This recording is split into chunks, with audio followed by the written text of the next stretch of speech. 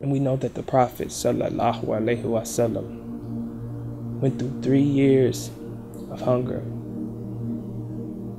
Him and his followers sacrificed just because they wouldn't denounce the religion.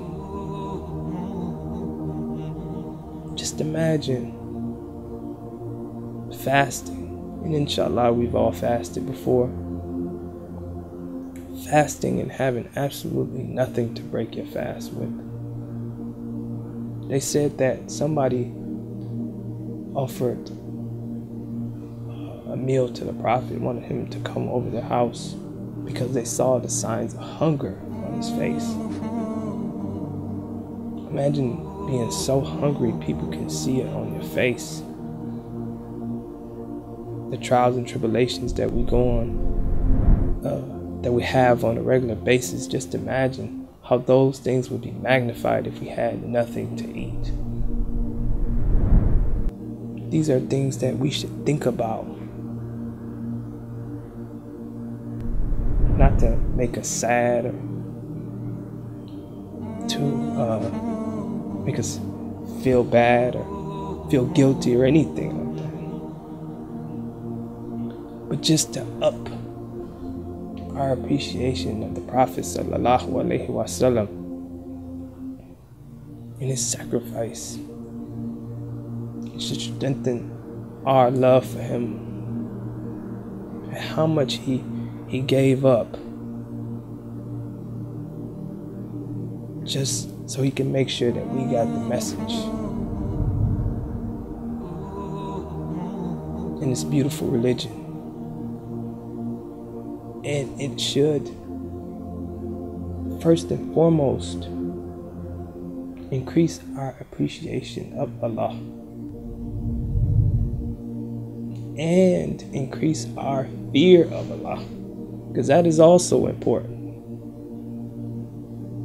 At any point, this can be taken away from us. Why we weren't in the situation of other people, why he didn't test us like he tested other people, who knows?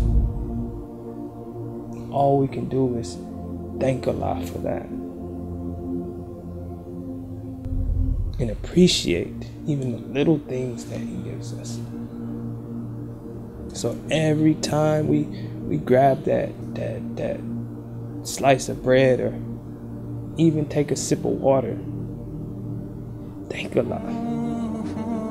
Think about it. Ponder deeply. A lot of people would fight tooth and nail just to have a piece. And make us not of those who are in excess or who waste.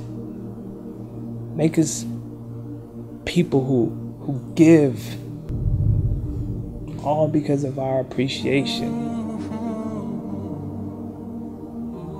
Because we don't have to have it. So I pray that Allah keeps us amongst the rightly guided